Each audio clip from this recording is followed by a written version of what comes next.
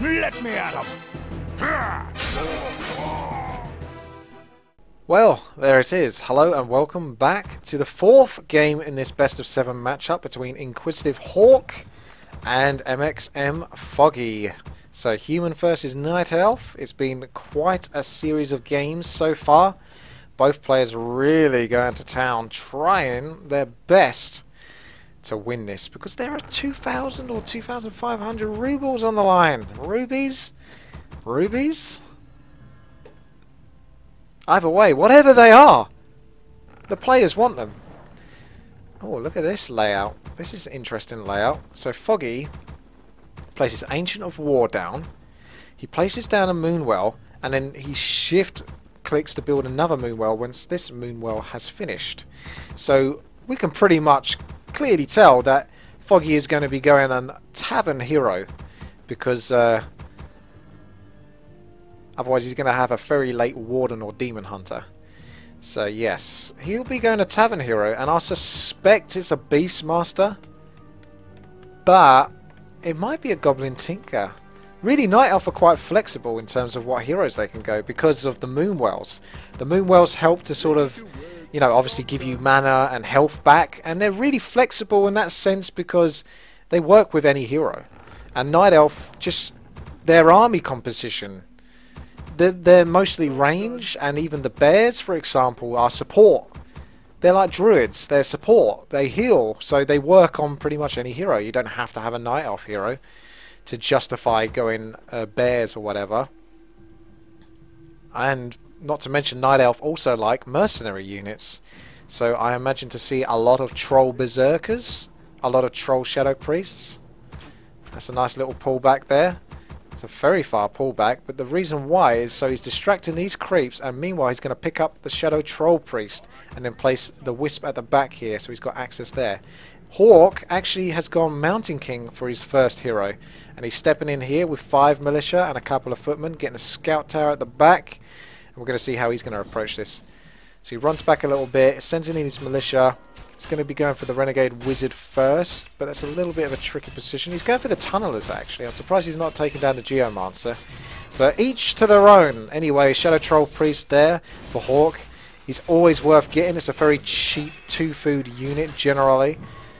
195 gold, I suppose, isn't too cheap. It's like 195 gold and 10 or 20 wood, but it's 200 mana. Starts off with, I think, 200 mana. It does have Abolish Magic. I think it's a bit overkill and necessary to use Abolish Magic sometimes early on in the game. Foggy going for Dark Ranger. I only just picked up on that fact. So that was the neutral hero. So he actually went for Dark Ranger first as well, which can be very useful versus human. Maybe he wants a short game. Maybe he wants to mess up these skeletons and deny any potential expansions from Hawk, because when you're harassing with a Dark Ranger in basically, you know, versus a lot of human peasants and such, you know, you can get a lot of skeletons and outmass your opponent that way. And he's also got access to mercs here, but it's not easy to get the mercs now because that creep camp is still alive, and he's using a really good job here. The great thing with the Dark Ranger is with a few units you can creep pretty much the entire map, because on a map like this there's quite a few weaker units, lower health units, which means that he can really get a stupid amount of these lesser dark minions and creep stuff incredibly quickly. And you can see the hot spots he's going for. He's not worrying so much with the tougher creep spots like these, which have a lot more health. He's going to the little Murlocs with only a little bit of health. And not to mention, this is a smart idea because Foggy might be suspecting that his opponent is going to be expanding, which most humans tend to do. So if he takes out this creep camp, not only does he get experience, not only does he get items, not only does he get more dark minions, he's straight up next to where his opponent is expanding, and he's going to have as much life as he possibly can do from these skeletal minions. This Hawk, Shadow Priest, what is it doing? He's like scouting around, he's like, what am I doing? No, I'm becoming another skeletal lesser dark minion. No one cares about this Tome of Strength. Maybe the Mountain King does. Oh, Foggy's going to lose his Troll Berserker here. That's a nasty little loss there. And InquisitiveHawk has Troll Berserker of his own. Foggy's got so many lesser dark minions. He's got so many of them, and he really wants to take out these peasants. Is anyone going to get any neutral mercenaries from here? Yes, Hawk picking up another Shadow Troll Priest. He's going to try to use Abolished Magic, pick off any sort of peasants he can and get a couple of heals in. Anything he can do to help himself. And he's actually in a good spot here because he's got a whole load of militia here that are actually stepping in here to flank and do some amazing damage. So really, that backfired a lot for Foggy there. He played that pretty much as he should have done. But because of the position he led himself into after chasing down the peasants that Hawk basically kited him into, it meant that the rest of his peasants in his base could convert to a militia and then come and defend. So that's pretty good job there by Hawk. Very on the ball there, using his intelligence, strategy to help him deal with the overwhelming mass that he wouldn't really be able to use his micro versus. Maybe I could learn something there, who knows. Foggy currently sitting at level 3 with the Dark Ranger. Gloves of Haste and Claws of Attack +6. Very good items there for the Dark Ranger. Means she'll be able to keep on top of trying to get those dark minions out. Entangled Goldmine being denied slightly. It does look like the Troll Berserker is the first one to be targeted when possible. And we can see Silence being used by the Dark Ranger to deny any sort of Storm Bolts, but there it is! Doesn't deny it for long enough. Stormbolt is almost a guaranteed kill on an archer because they have so little health, even at like a level 2 Stormbolt. Boom. No, there's a lovely little block there from Foggy. But there will... Oh no, he's not going to go back and Stormbolt it. He's still dealing with this. He wants a healthy archer. He wants a fresh one.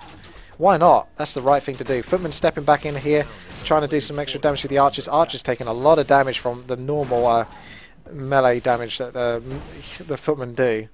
Now this Mountain King has shitloads of mana. He still has one Stormbolt left in him. Okay, scrap that. He doesn't have any more Stormbolts left in him. At least not for the immediate moment, because of that Wisp Detonate.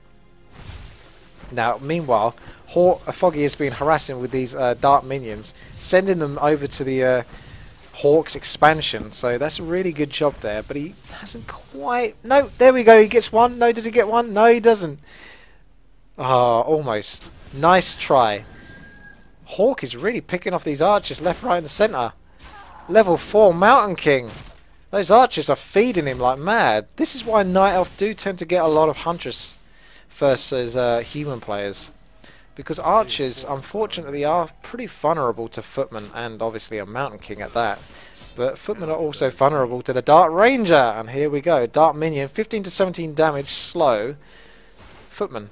Not too far off of footmen, basically. They're like a bad-ish ghoul. Basically like a ghoul, a dark minion is. That's the level 2 version of Black Arrow. But we can see that peasants are very vulnerable to them because they have medium armor, they take extra damage, and these dark minions are really being chased down at the moment.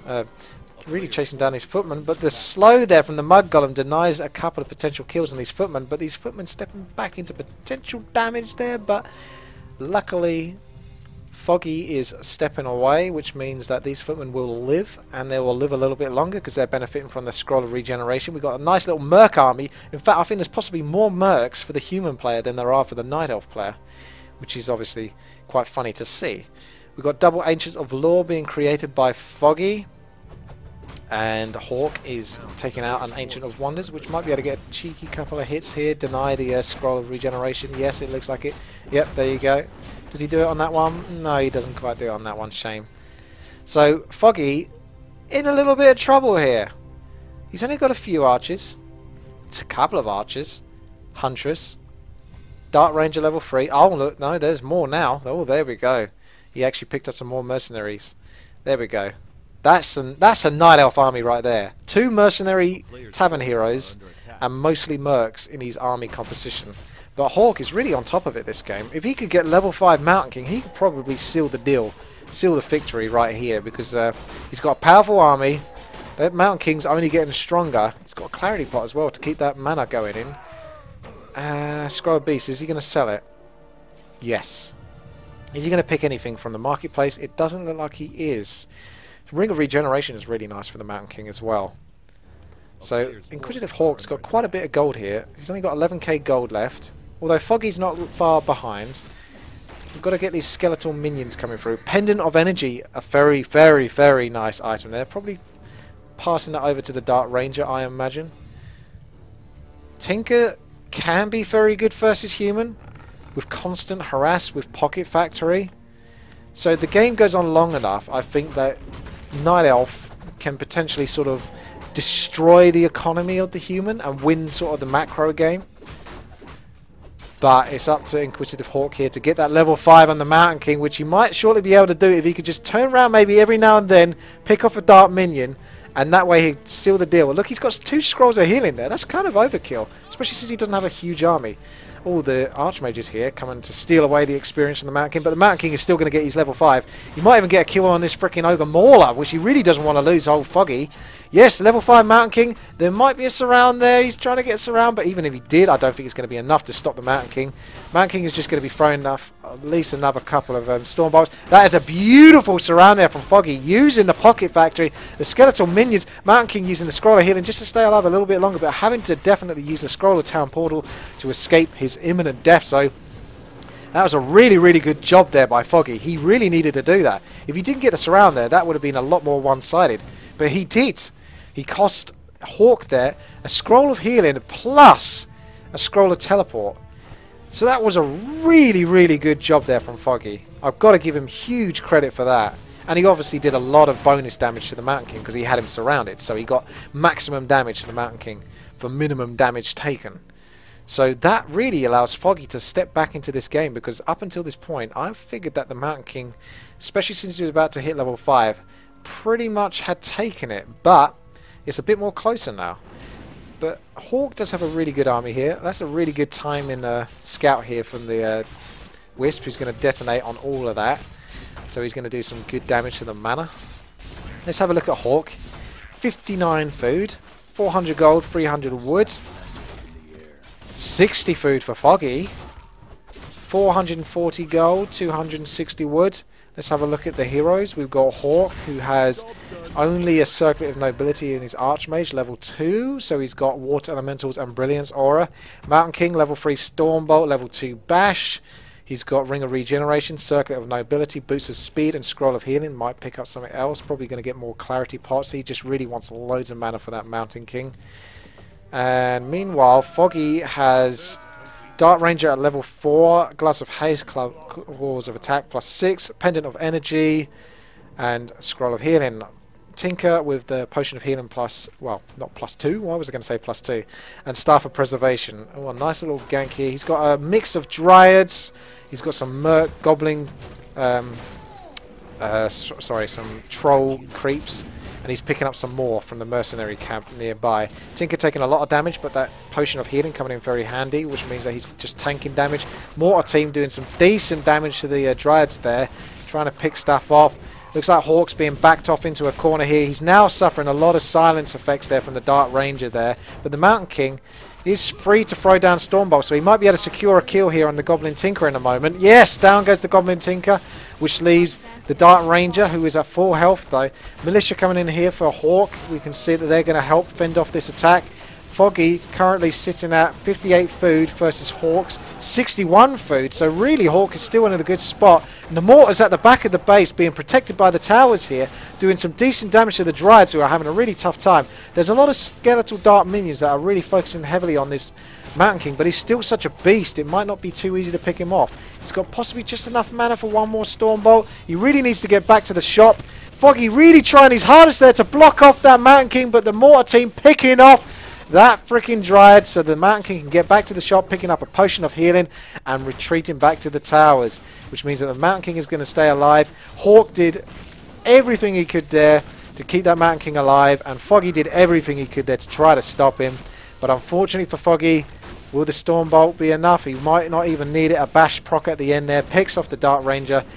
Hawk with his Spellbreakers and double hero. Oh yeah, very, very good. Very good. Hawk just about managed to stay in there. That Mountain King really came through there. That's a risky move to go Mountain King first, but it paid off. Paid off big time. So thank you very much for watching the 4th game of this series. I will be continuing the series over the next couple of days on the channel, which you can find www.youtube.com/WTiiWarcraft, or I'm streaming at twitch.tv/Witty. And subscribe, like, subscribe, like, and comment. Share the video with your friends, and take care. I'll see you later.